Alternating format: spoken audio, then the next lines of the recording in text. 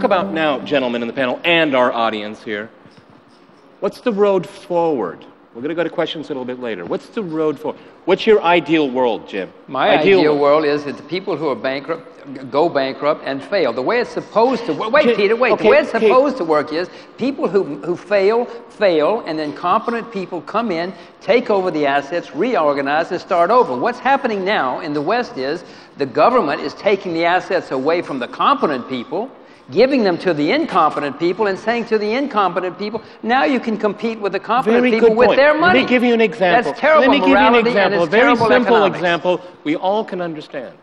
In Iceland, beginning of the financial crisis, very interesting story. A woman that ran a boutique had a good job. She was an independent entrepreneur. And within a month, she was wiped out and bankrupt. Right. And she said, I did nothing wrong. And she's right.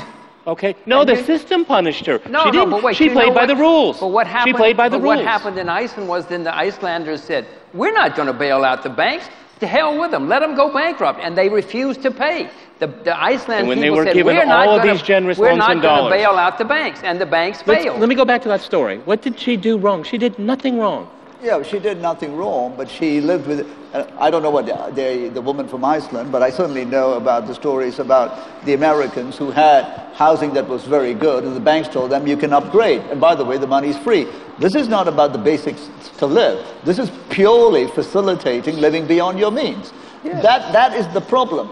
And I am arguing, and I wish the Americans all their best, and you know, capitalism is not just about companies. It's a much wider spectrum of things, because it's meant to deliver on prosperity. In Asia, if we go down that route where we say you can have everything and there's no controls, it'll be catastrophic. And the science is very clear. There's not enough to go around. So what is the medium to which we reach this?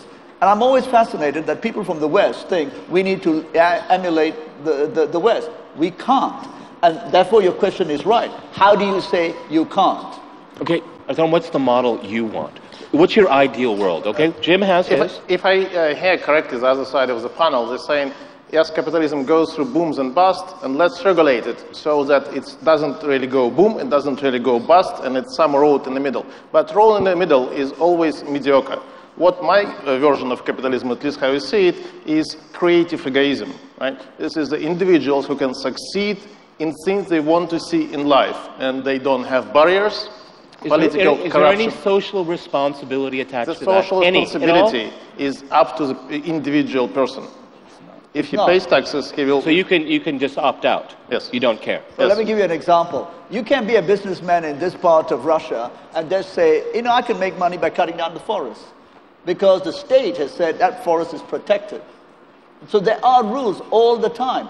I totally agree with you, we need entrepreneurs. I'm an entrepreneur.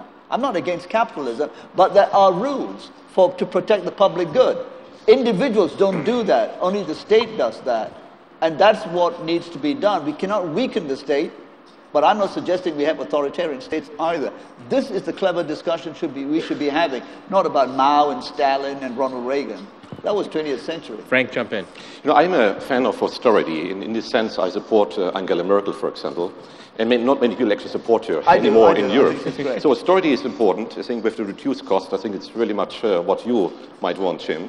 But then we have to think about growth initiatives. I think just cutting costs is not enough. And I tell you what, you know, young people in Europe, many young people in Europe have no ambitions. They're just lazy, right? Why? Did the system do that to them? I think the system, you know, because for many years we just kind of sleep like in a social hammock, right? All the social goodies. And this we have to stop. Here I'm a true capitalist. But then we have to give them ambitions, ideas, a future. And that's what the state has to do, right? And giving them, you know, the visions for the future. Well, I mean, to be fair, isn't unemployment an incentive?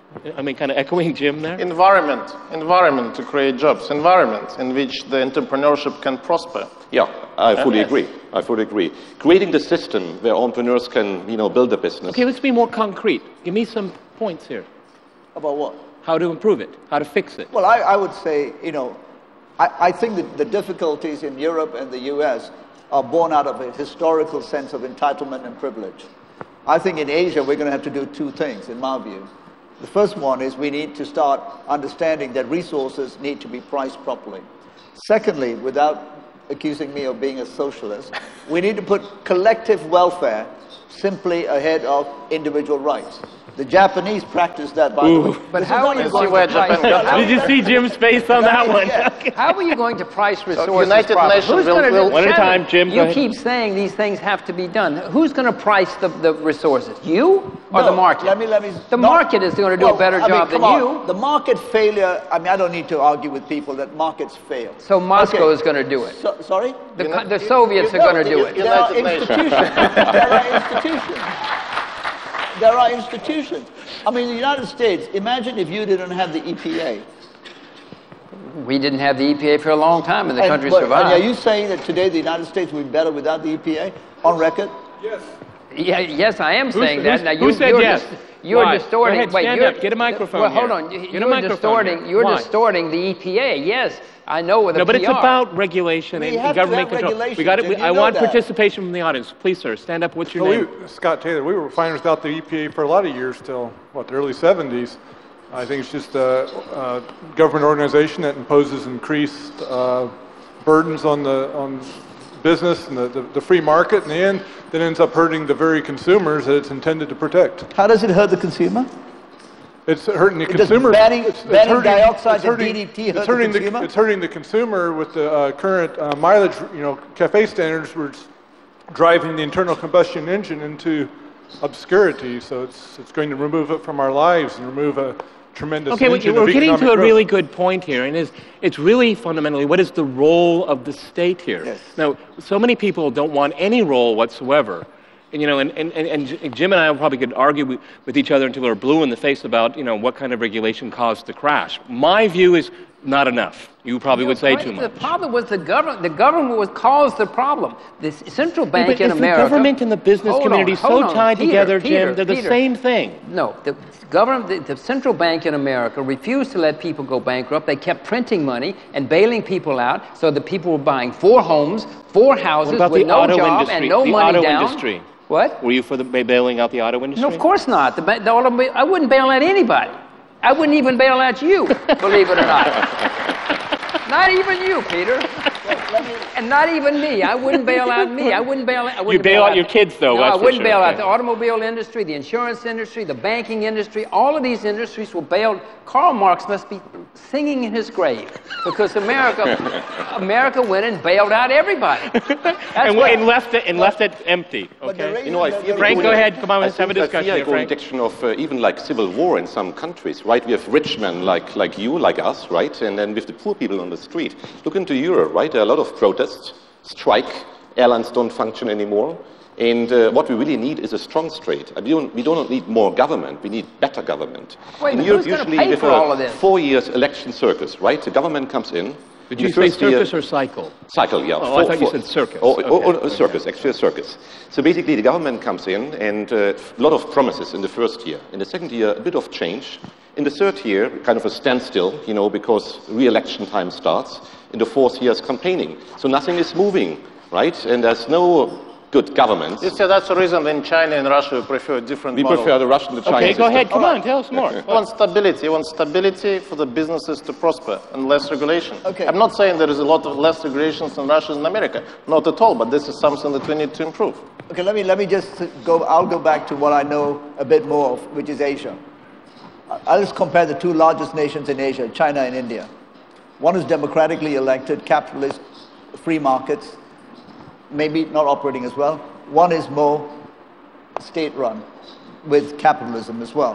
Which country has delivered greater on lifting people up? The Chinese system has. Of course, right? The Chinese. But because it has a strong state, it doesn't take anything for granted, and it does guide. My God, have you ever tried to do business in India? Nobody can do business in India because the government is everywhere. That's my point. That's my point. You cannot be an entrepreneur in India unless you're in bed with the government. That's the only way you can do business. That's true, and that's my point. So this is your question is, do we need a strong state?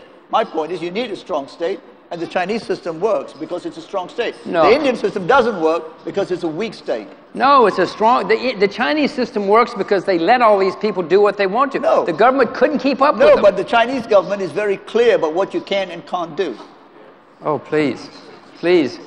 As I said before, they call themselves communists, but they're fantastic capitalists. They are, and that's the form where the Chinese government decided. It doesn't really matter what you call the party then. But you need a strong That's one of the problems. But you can't have the Tea Party running in China. Frank, come on, jump in. Not about the Tea Party. I think that's not a comment I would like to make. But talking about good governance, I think we have just mediocre governments in Europe. I can only talk about Europe. I won't comment about Malaysia, China, Russia, or the US. And what we maybe need is a new system of just getting the best into power. Maybe getting the entrepreneurs in power, entrepreneurs also running governments. Oh, Mitt Romney. Oh, my God. No, you need to have people who can make decisions. The problem in Europe is that the people running the countries who can't make decisions. In China, there are people in charge who can make decisions. In India, not. That's right. Tough government.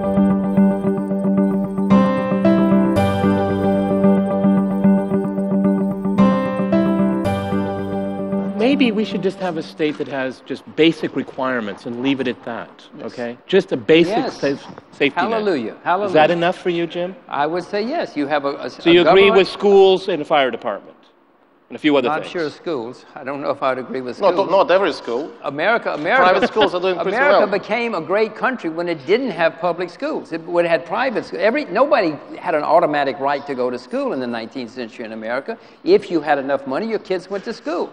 You didn't have to pay necessarily. But don't you think it should be a right now to go to school? Well, of course, I think everybody should. But the state education in America is a disaster. You understand that American kids are not even in the top 20 in anything on international tests, and America spends 4 times what the #2 country does on education? You think that's a good system? I think it's an awful system, okay? Of course it's an awful system. Well, education, one, I agree. Second, of course, infrastructure. And the third very important point, culture.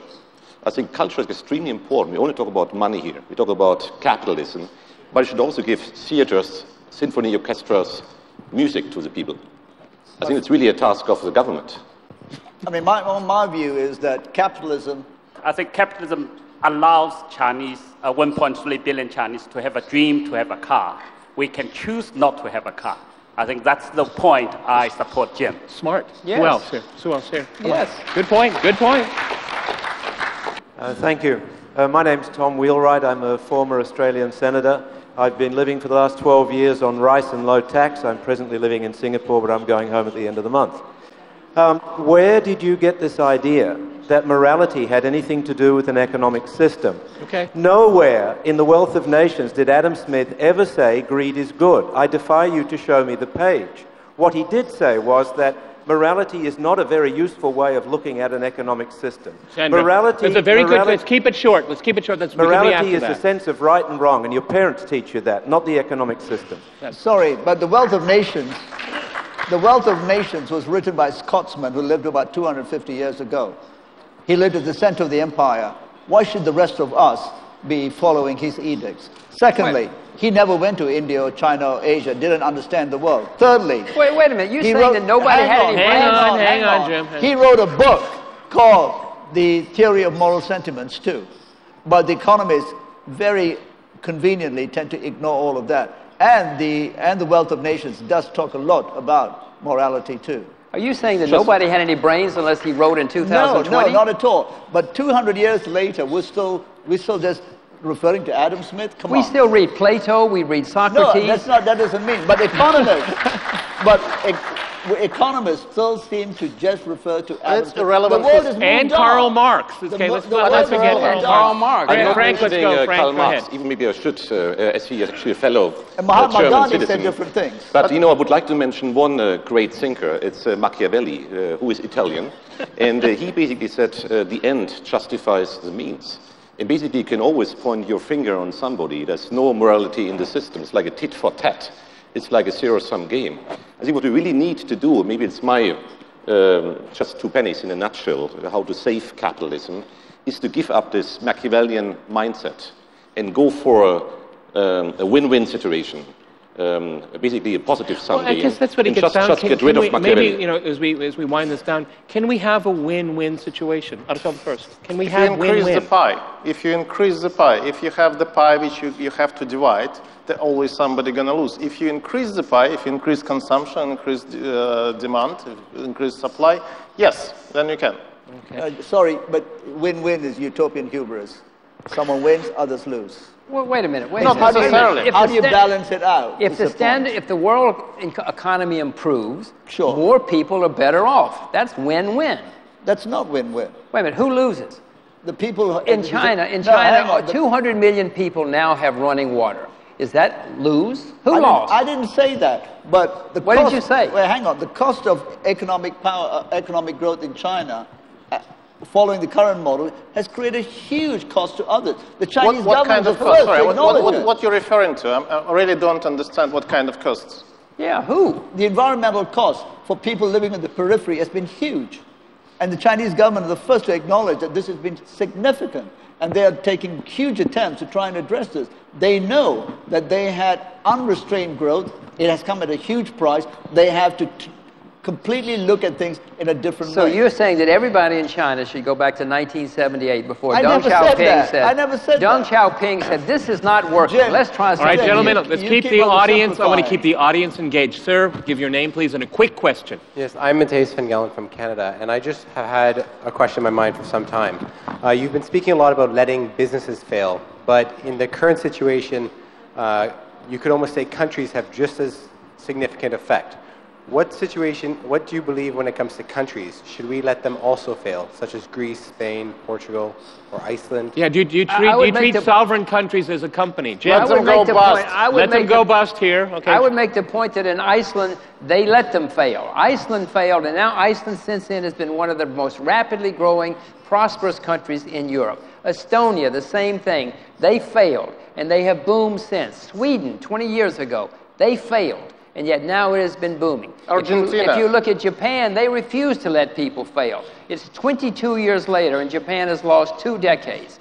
That way does not work. You let countries fail, and then they start over. Okay. That's the way the system That's why is they supposed won't to work. I guess Greece is all about saving the euro, not saving the Greek people. I think you can't let countries fail. I think I'm European, a true European, even so I'm based in Switzerland, and we are always very critical when it comes to Brussels. But we have to show solidarity to the other European countries. You just can't say that countries like Germany, the UK, Sweden take advantage in terms of the strong exports, and the not so strong countries will fail. I think we have to help them. It's a bit of solidarity. Maybe it's not very capitalist in the thinking. I want to ask There's a philosopher. Frank. Basically, Thomas Hobbes said, a man is a man's wolf. When you're born, basically, you're a bat. I don't agree with this view. I think when we are born, we are good people, and we should always try to give back. All right, gentlemen, I want to ask all of you. I want to ask you, what about austerity? Is this the century of austerity? I have to Artyom tell first. Frank that Go ahead, the come on. Soviet Union failed. This is not other austerity reasons. is not a solution. I would completely agree with Jim. If Greece would have gone bust 2 years ago, it would have been much better right now. Yes. But going bust, what does it disagree. I mean? don't You have disagree. social unrest, you have thousands of people on the street, have nothing to eat. Today, when you go to a doctor in Greece, you have to pay in cash because the social insurance system is not working anymore. People are failing, people are miserable. So, Frank, people what are is your ill. solution? What is your solution? That I'm supposed to pay for the Greeks? Not you, you're American. Who's going to pay it? You? Me, Europeans. Yeah, You're going to pay for bleed the the Greeks? rich. We'll Bleed get the down rich. there and start writing checks. Not ad infinitum, but we If have to Greece support would them. have left the euro, it would gone back to the drachma. They would devaluated the currency since it was going to be really cheap, and would have a flow of European tourists going to Greek islands. You'll have perfect economy there. They won't let Greece It seems leave. to me, in Greece, we are saying, hey, the patient's sick. What do we do? The big question is, how do we make sure people don't get critically ill? That's the question. So how did Greece get to where it is? It's extreme forms of overspending, suggesting to people they can have everything. Yeah. My view is, in this part of the world, that is the extreme form of capitalism. We should not allow happen. Overspending by the government. The reason Greece is now where it is because of overspending by the government. The U.S. is where it is because of overspending by who? Government too. The U.S. should fail, too. The U.S. will fail. Don't worry. But wait a minute. It has and failed. The failure world of doesn't. capital- I want to extreme keep going capitalism. back to our audience here. Sir, please stand up. Give us your name. I'm Andrei from Moscow, Russia. What do you think about the idea that capitalism system will be successful in case the states will be the main capitalists? In that fact, state will decrease taxes and more shareholders would be federal agencies and everything will be okay. Okay. It still depends on what kind of state we want. Yeah, what kind of state? The Union of Socialist, the Union of Soviet Socialist No, it's the People's Republic of China. In People's Republic of China, state is one of the shareholder in many enterprises. Right, I know, but they're selling them off. They're selling them off, and they're letting the market take over. But this is nothing wrong with that. State is working as a good capitalist in China. It's increasing its wealth. It's making money to feed all these people. Sorry, what did you say? There is no alternative way to decrease taxes in that way. If any assets will be privatized in the world. I deal a lot with the state-owned Chinese companies. All of them think in a very capitalistic way. They think about the returns, they think about the profits. They do not care about social responsibility in much less a way than many American and European companies. This is a state-owned companies which work for the state. They make money. This is good. They pay taxes. I thought we moved beyond saying that the opposite of capitalism is socialism. This is not what the argument is about. By the way, paying taxes is good. I think we should all pay taxes. We shouldn't. Well, does everybody pay their? But does everyone pay their fair share, Jim? Wait a minute. Well, how much did Mitt Romney pay last 10 years? Russia is 13%. This is we don't know. Rich Hold don't on. like to talk about it. Wait a minute, Peter. Are you a better judge of how to spend your money, or is George Bush, or is Barack Obama? Three people. Who is the best choice of how to spend your money? You, George Bush, or Barack Obama? Well, first of all, I never have a say in it, and I think the system is rotten on both sides. So you don't think you should just give them the money to the politicians to say, spend my money, spend my money? I think rich people should pay more money, yes, I do. And I think middle-class people should be given a break. What's wrong with you having more money? Why don't you have more money and spend it yourself instead of letting George Bush spend it? Because someone needs to build the road so that you can drive your car. Someone can build the Because we all built it. We all built it. Someone can provide security so that you are safe. So that the American that is not military, by Coca-Cola or Jim Rogers. So the American military has 1,000 bases around the world. So my taxes have to go to George Bush so he can send 1,000 military bases around the world. At least I agree with. That's what I should do with Jim on that. Your democracy says you should be the most powerful military in the world. And you choose that government. I don't see Americans saying we should diminish our army. In fact, you go around saying we're tough. That's your national policy. Are you listening? Well, maybe you haven't been paying attention. Maybe I haven't been making myself clear. And the moment America believes it's weaker, it flexes its military muscle. That is your problem, and you've got to solve it. No, unfortunately, I don't know if we're going to solve capitalism and American militarism on this panel. Okay, question. Yeah, Tamar Zavasky from Hong Kong. I think. Can you stand up, please, sir? Yeah, I think you don't need to give money to poor people or poor societies. What you need to do is you need to engage them, and that's what like some great NGOs are doing here in Asia.